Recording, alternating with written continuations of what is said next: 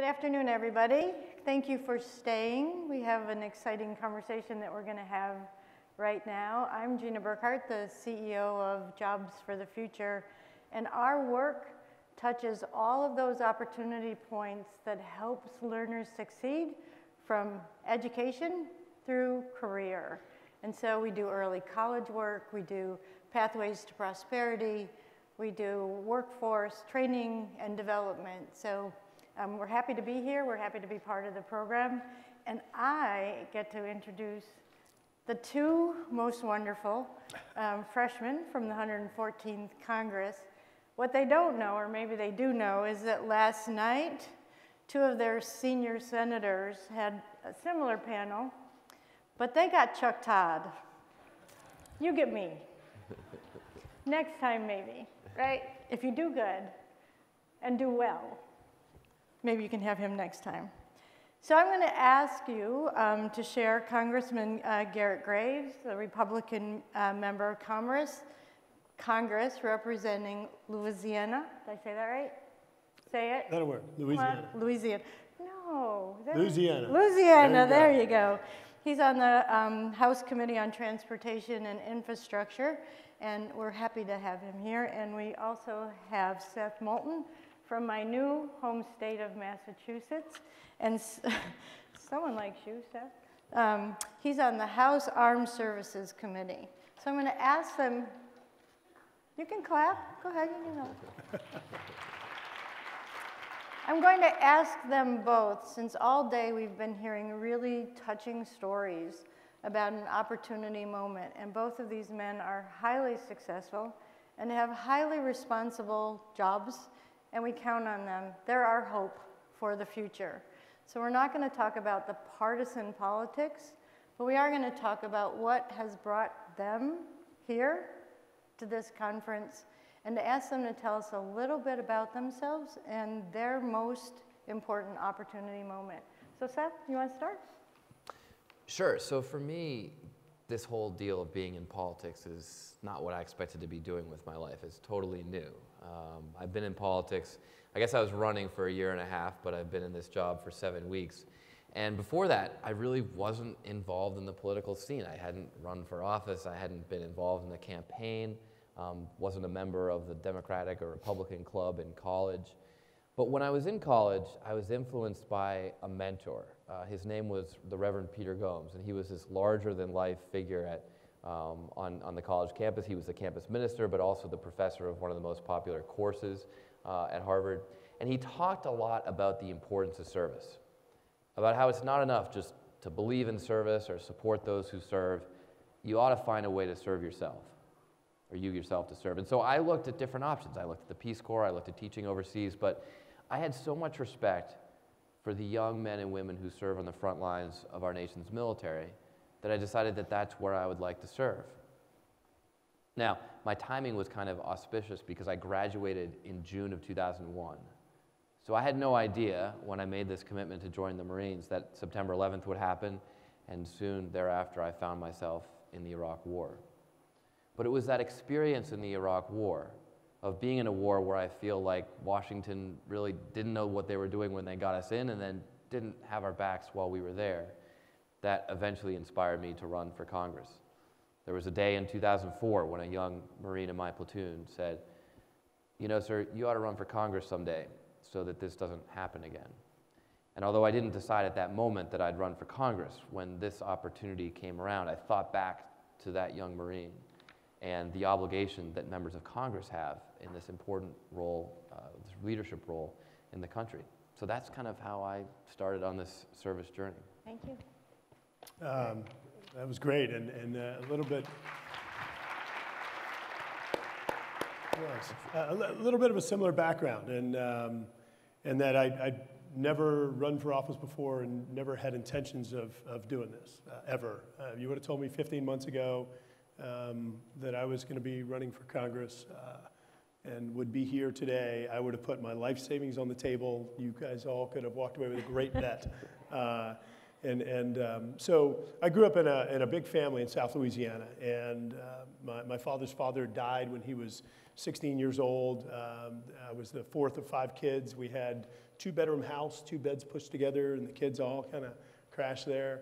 And my father did land surveying and then went on to do civil engineering. And so growing up, he says, land surveying. So here I am, a young teenager, and I'm going to get into land surveying.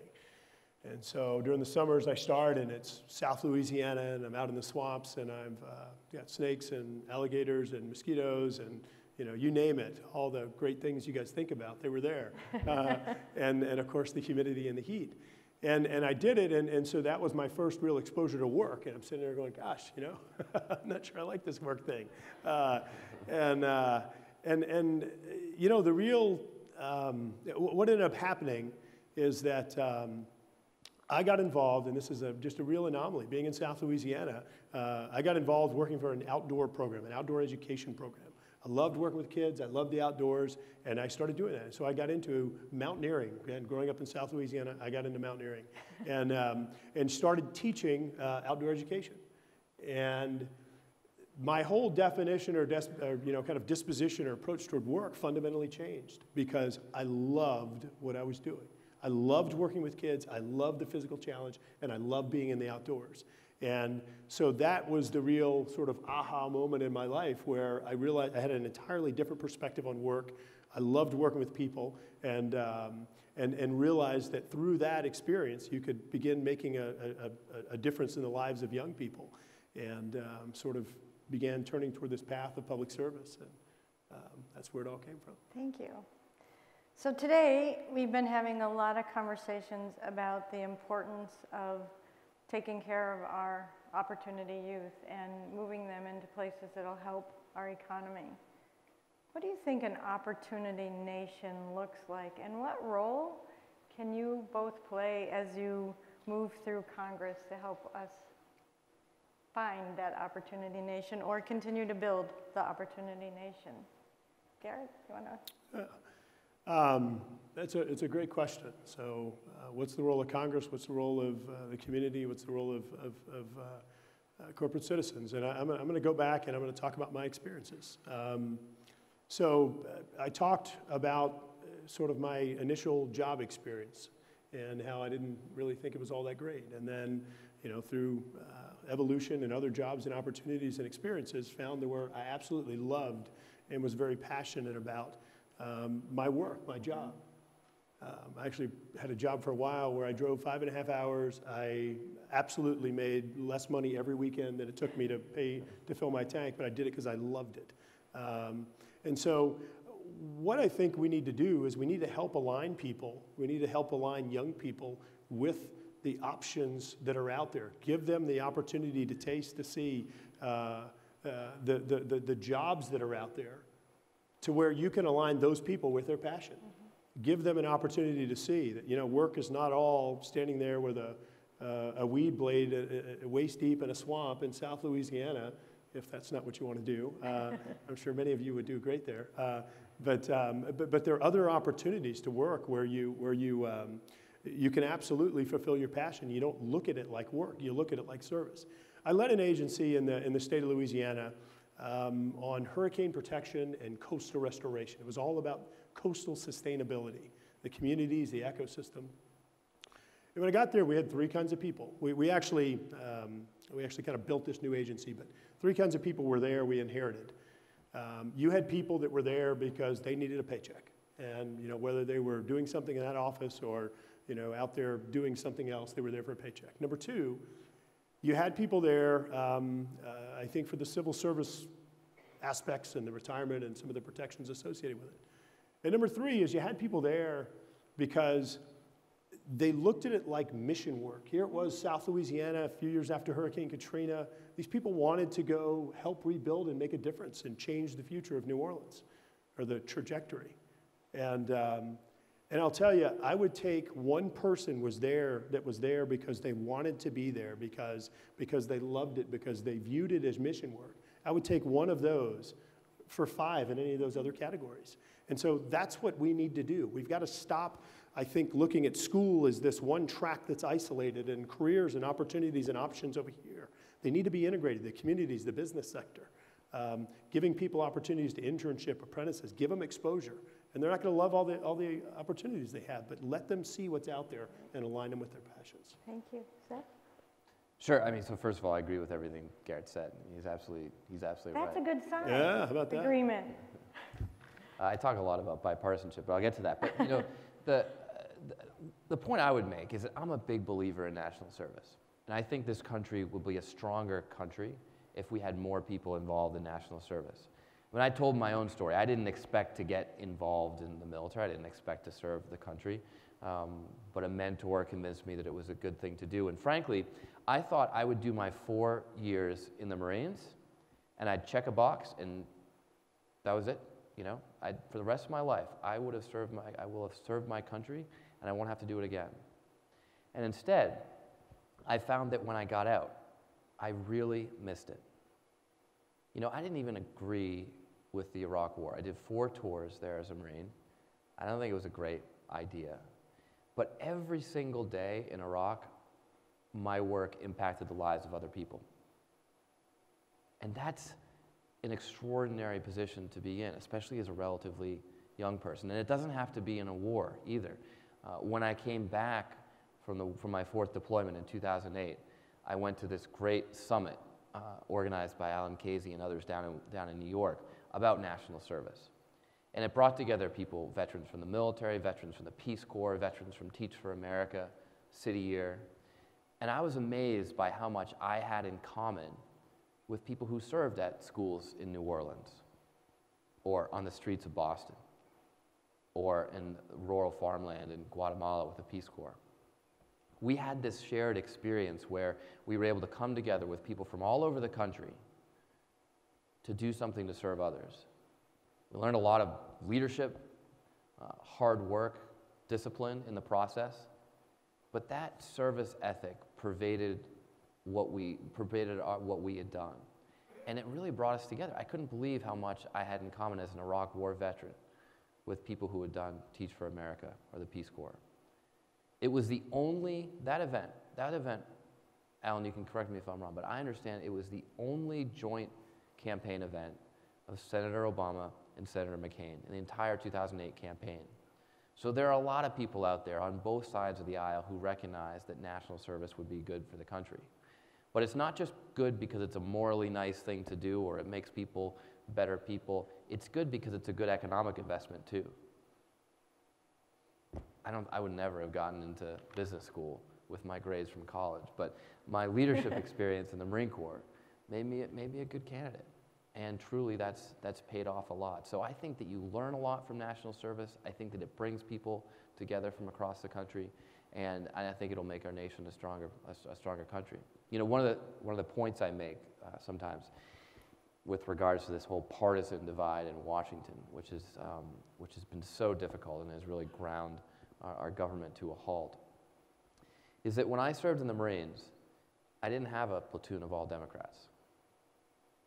You know, I had Marines from all over this country, from Massachusetts and Vermont, from Alabama, and Texas, from California, from a gated community outside of Park City, Utah, and from inner city Brooklyn, New York. We came together with remarkably different backgrounds, different religious beliefs, different political beliefs, but at the end of the day, we were able to set aside those differences to do what's best for America. I think more people should do that, including us in Congress. So I agree. And that's a segue to the next question. So you're our hope for, if you had been here today, you would have heard a lot of comments on the dysfunctionality of Congress right now, and that there's a real need for us to do away with the partisan politics to actually make something happen, because nothing is more important than taking care of our youth. And if we take care of our youth, our economy will be better, and in the long run, most all things will be better. So you've been there a short while. You've probably experienced some of the partisan nature. We're hoping that you have some ideas. or that you've learned some things over the last little bit that can help change the conversation in Congress. Any thoughts on that? Well, I mean, one thing I'll say I do is I just try to meet people across the aisle, you know, because everyone knows that this partisan divide is a huge problem, and yet we came for freshman orientation, and 95% of our events during freshman orientation for Congress, which is kind of funny because the freshmen are all different ages, right? There are young guys, and then there are the 65-year-old freshmen, but they're all divided by party. So, I mean, I didn't get to know you during freshman orientation because we were always doing different events. And so what I've tried to do is just get lunch with my Republican colleagues, get dinner. And a lot of times forming those personal relationships can be the foundation for professional relationships. But it's also why I think national service is good, because you get together with people from so many different backgrounds. I mean, that's what everyone says about the World War II generation, right? World War II, terrible that we had to fight it, but it brought all these different Americans together in a way they never, you know, people from Massachusetts didn't know people from Alabama before they had to serve together in the Army or the Marines or the Navy. And that experience helped really gel people around a common goal, and that led to a lot of our success later on. You know, the greatest generation of World War II wasn't called the greatest generation in 1946. You know, that term didn't come around till the 1990s, so it had as much to do with what the greatest generation did after the war as what they did in it. It's a great assessment, and I really want to emphasize what Seth said opening up. We've been in Congress, what, 7 weeks now? 7 weeks. So we're pretty much experts. But the time that we've had to actually engage together has been very rare. I think that today was the second time that Seth and I have spoken. First time was a fight. No, I'm kidding.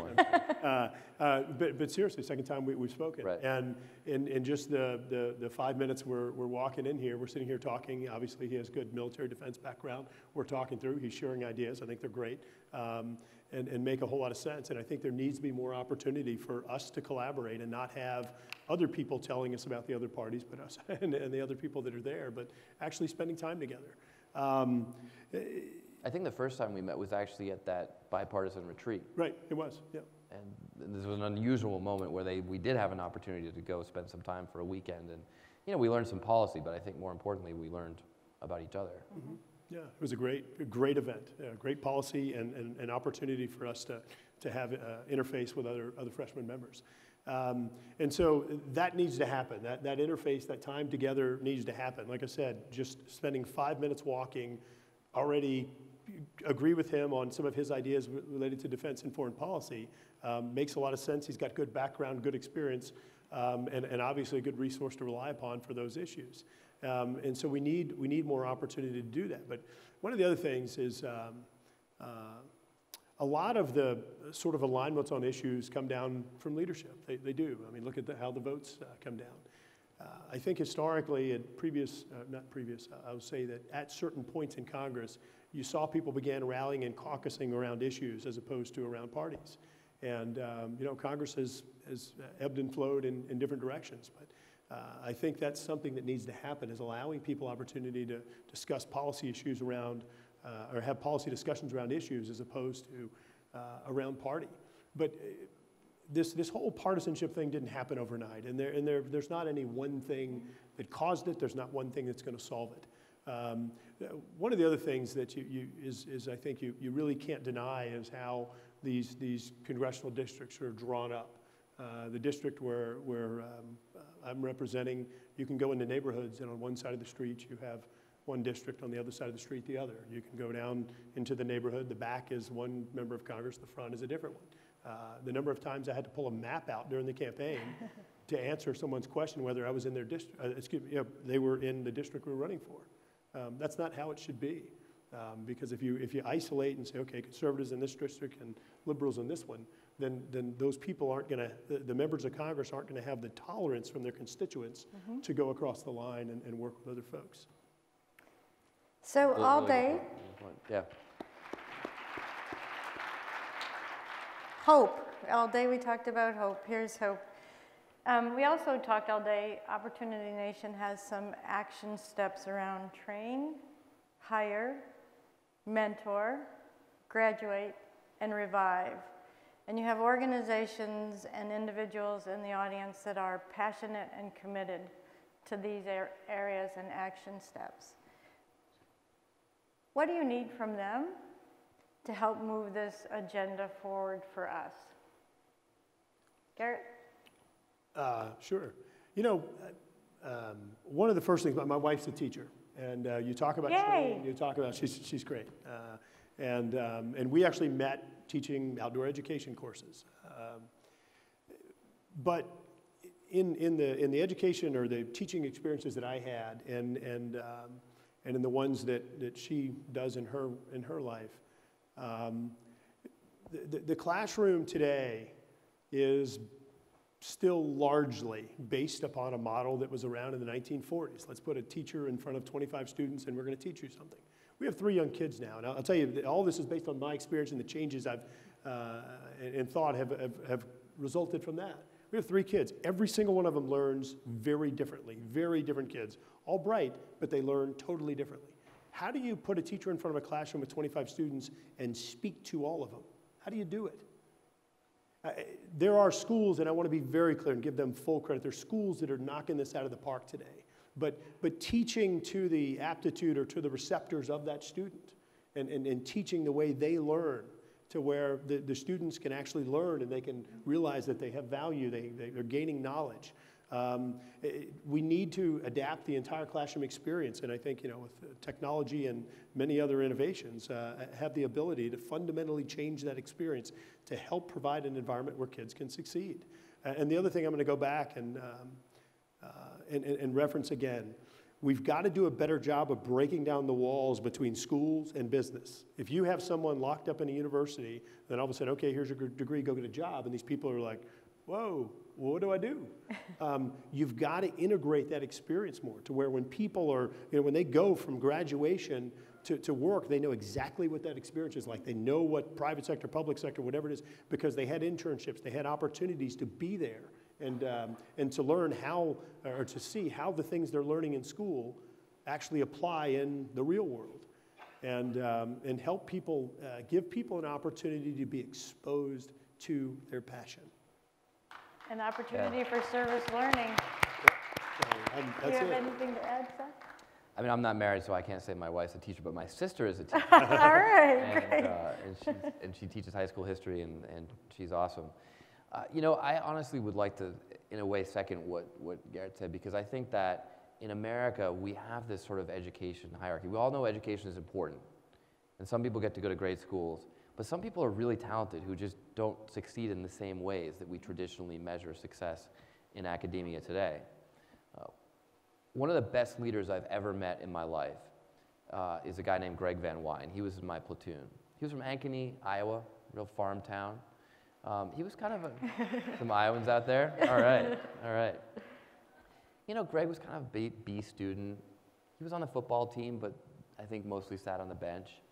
So by sort of traditional measures of success, he wasn't a standout at all. And yet in my platoon, he was an extraordinary leader. Now, leadership is actually really important to success in life. But I went to Harvard. No one ever taught me about leadership at Harvard. I didn't learn about leadership till I went to the Marine Corps. So even at one of the best schools in the country, I didn't learn about leadership. But this guy, Greg, he really got it. And when I had another Marine who was having trouble or something, I'd put him under Greg's leadership, and he would turn him around. And Greg got an award for valor after one of our battles, and after he was awarded this medal, I called him over and I said, you know what, Greg, you know what your problem is? I said, you just don't have any ambition. You could be a CEO of a Fortune 500 company someday, and you just don't know that. You are such a talented leader, and I don't think you appreciate it. And he looked at me and he said, sir, that's the first time anyone's ever told me I'm good at anything. Now think about that. Think about absolutely one of the best leaders I've ever met in my life, and yet our traditional education system just hadn't ever told him that he was good at this. So you've got to do well in school, but doing well is not the same for everybody. You've got to find your passion, like Garret said. And we've got to help design an education system that recognizes different talents that people have. Thank So. you. If I can make one last Please comment do. on this issue. You know, I think I think that we have largely established the goal line for a student as soon as they get in preschool or kindergarten. You're going to get the 4-year degree, you're going to get the advanced degree, PhD, whatever it is. And we've sort of created that, you know, doctor, lawyer, whatever it is, these are the, you know, that's your goal line, that's your objective. And in Louisiana, we have $100 billion in economic development projects on the horizon. And I'll tell you, there's not a one of them that has a dang thing to do with a doctor or a lawyer. It has to do with jobs and skills that I think largely have been frowned upon, and yet they're careers that you can walk out of a technical college, a community college. You absolutely will be making more money than 90% of the people that come out with 4-year degrees, and they're huge careers, huge opportunities, and so you look at the path of a student who may go on to school and feel like they're a failure and drop out of high school because they're looking at that saying, you know what, I don't have 6 more years in me, or I don't have 8 more years in me, or whatever it is. We've got to show people that there are other opportunities there that are phenomenal. They're totally aligned with the skills that some people have, and they're great futures. So we need to redefine what success is. Well, you're preaching to the choir, and our hope is that by having been here for just these few minutes, that you'll take some time to actually interact with some of the audience later. Yeah, please interact with us. And one more quick action step. If you're not following us on Twitter, Facebook, please follow us. My Twitter is Seth Moulton, so SETHMOULTON. It's REP, Rep, Garret, Garret, Graves, Graves. Because they're going to take our message with them and help us make a difference. Thank you very much. Thank you.